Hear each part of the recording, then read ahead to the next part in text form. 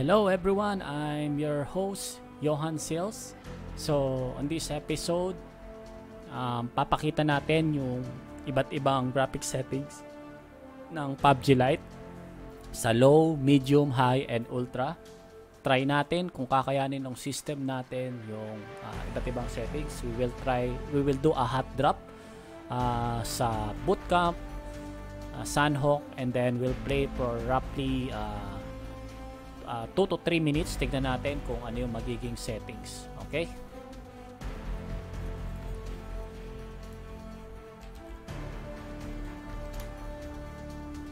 So let's start the game.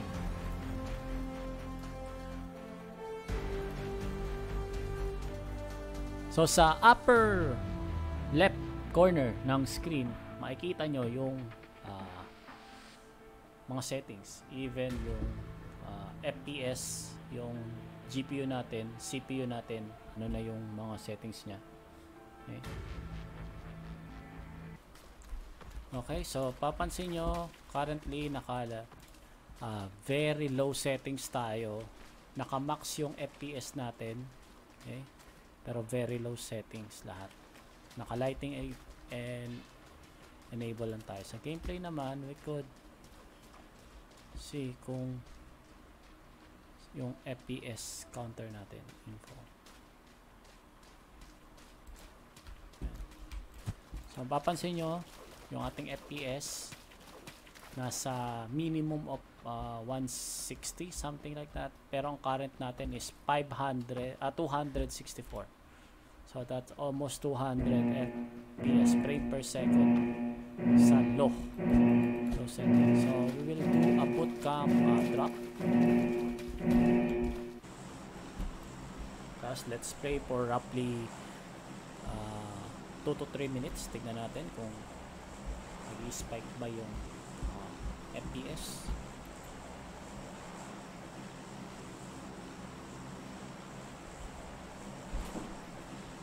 So again, this is PUBG Lite. We're testing our current system with the very low setting. So mag-hot drop tayo sa bootcamp.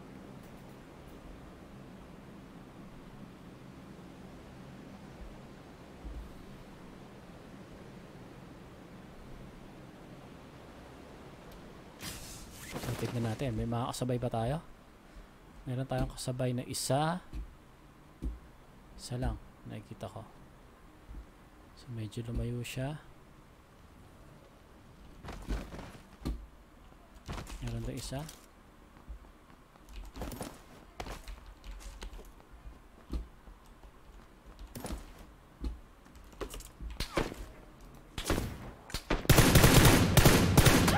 Oh, so easy kill for Leo Joel. So 236 FPS. So minimum natin 156. Okay.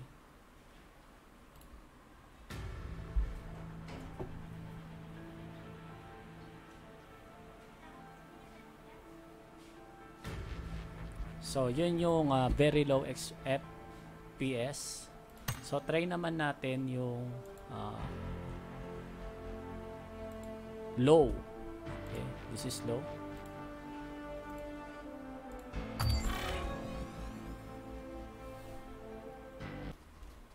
So mapapansin nyo medyo mas nag-darken na siya. Pero yung mga foliage o yung mga grass still looks the same pa rin. Yung colors may sa texture dito medyo nag-change na rin, and also with the colors.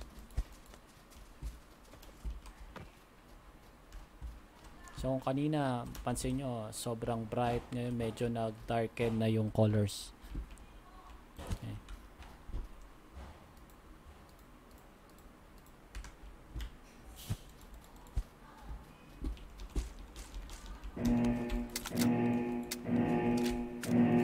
All medium, sorry, that's all low settings.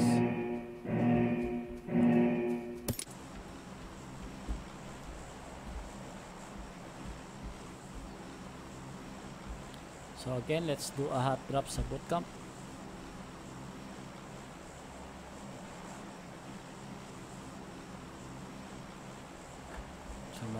mag-drop para sa ruins, ha.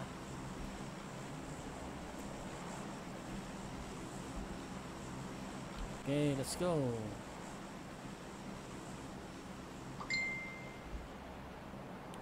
So napapansin ko ang minimum natin, pinakamababa ako nakita mga 68. Okay, 68 FPS, 61, 32, 38 meron. So ang current natin nasa 200 plus pa rin. So may mga kasabay tayo.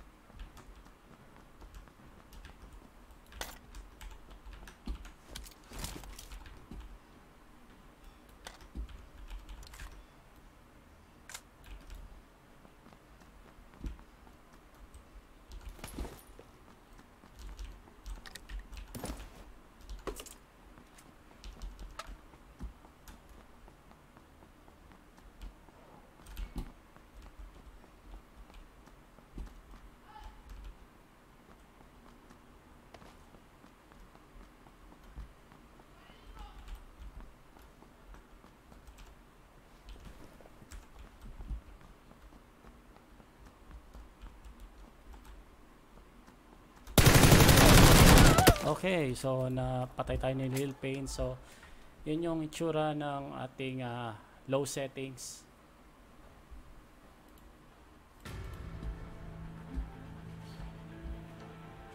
Now this time try naman natin yung medium settings.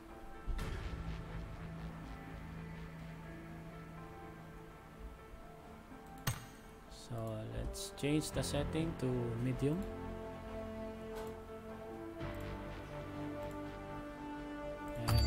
Okay.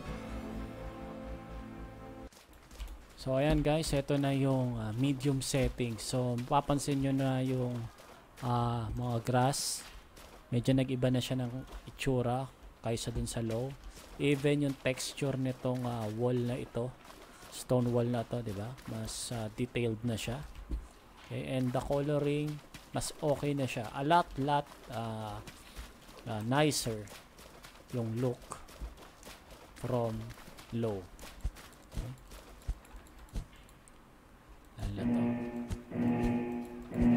So let's again do a hot drop sa bootcamp. Ang current FPS natin, ang pinakamababa ko nakitang minimum is yan, nag-16 siguro dahil nasa plane tayo. So try natin mamaya pagbaba kung ilan yung ating pinakamababa. Again, this episode is brought to you by Human Nature, JJ Sales. So search nyo lang yan sa Facebook, Human Nature JJ Sales. So let's do a hot drop sa bootcamp.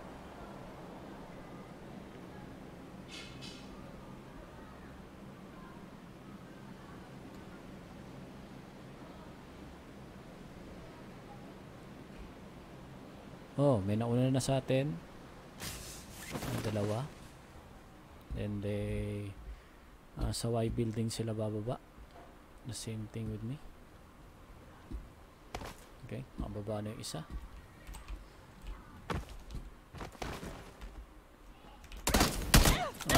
Okay. So, patay ka agad. So, yon ang ating medium setting. So, di man tayo tumagal.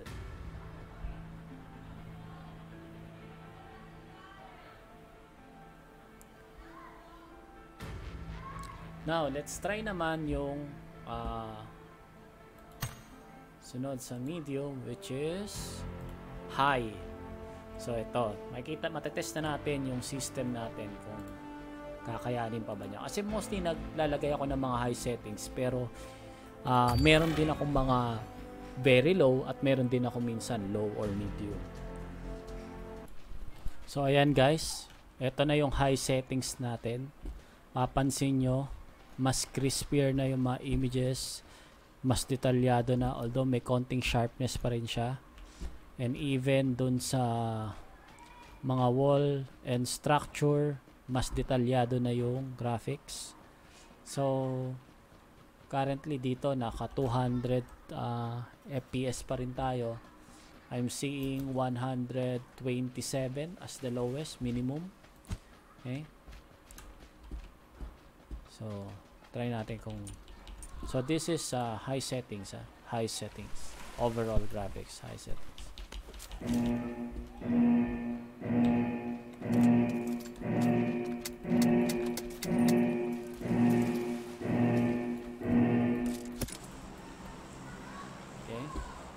So again, let's do a hot drop sa bootcamp. Tignan natin kung saan tayo tatagal this time.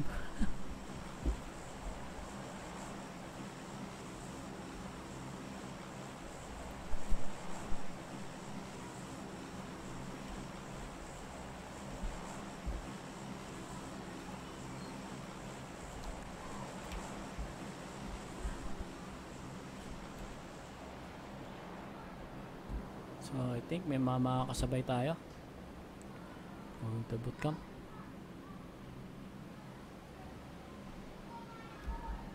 Now let's do a bullet drop. May mga nauna pa rin sa atin.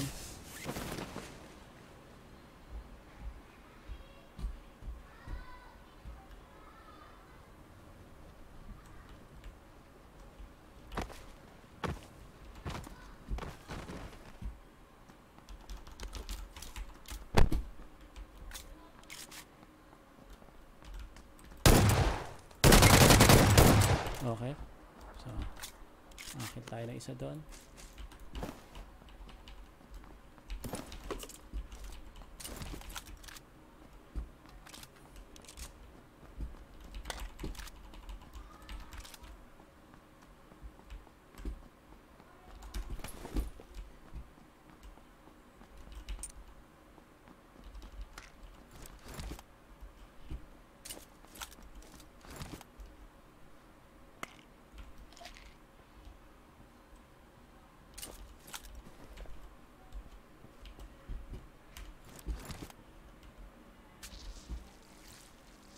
So again, this is high settings.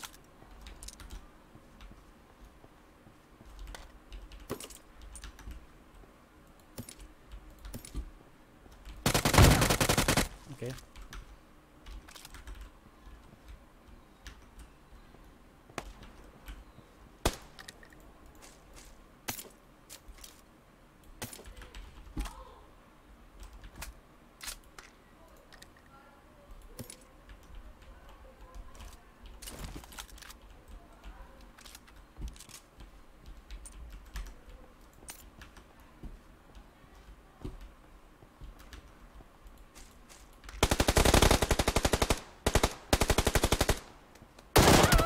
Okay, so nakita tayo sa likod.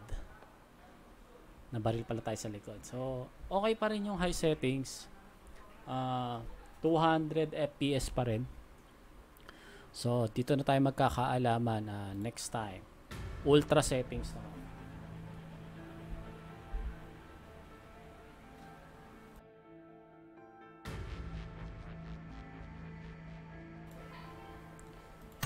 Okay, so let's set our settings to ultra. Yan, ultra na lahat. Okay. Let's play another game in Sunhawk. Okay, here we go. So ito na yung ating last testing for the day. So ito, naka-ultra settings tayo guys. Ultra. So from low, mapapansin nyo yung difference ng grass. Okay? Yung detail ng trees and even yung mga stone walls. Yan. Yung textures. Okay? Even yung character natin. Diba? Mas marami na siyang detail unlike before. And still, we have 100 FPS. Although may time na bumabagsak yung FPS natin for unknown reason. Okay.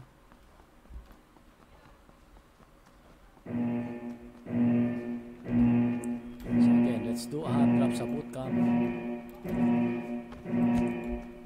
Tingnan natin kung gaano tayo tatagal with our ultra settings.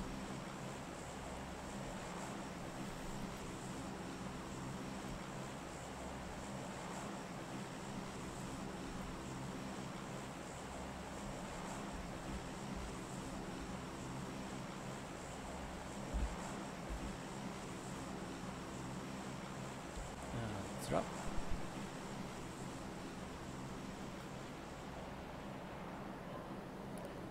Try naman natin kung effective dito yung wave drop.